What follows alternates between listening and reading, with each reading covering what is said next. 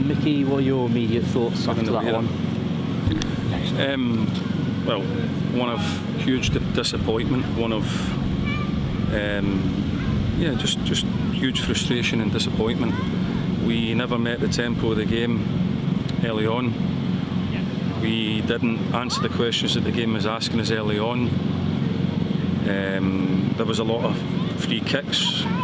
You've got to deal with that. You've got to overcome that, and we just didn't. We never really gone in the competitive side of it. Right up until probably half time, and then second half we changed things around a wee bit to maybe get ourselves some people closer and higher up the pitch to try and cause them a wee bit more trouble, and we show a severe lack of discipline and responsibility for everybody in two mad acts that we will deal with. You mentioned a lot of free kicks in the game. It seems to be quite a stop-start match. Do you feel that sort of disrupted your rhythm in early stages of the match?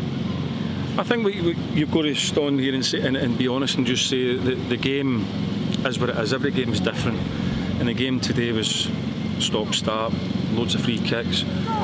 But you're never really often going to get the game played the way that you would love it to be played all the time. You've got to accept it and then just be good at what it asks you. You've got to try and not give away as many free kicks, and as childish as that sounds, but then when the ask comes and the ball comes into your box, you've got to be first. And then of course when you're playing forward, you've got to be first to them. You've got to win more headers, you've got to win more knockdowns, and you've got to compete more. There's always a tempo in every game that you play in from the start, especially when you come away from home. And we'll keep banging on about it, and we're learning. We have to learn very, very fast.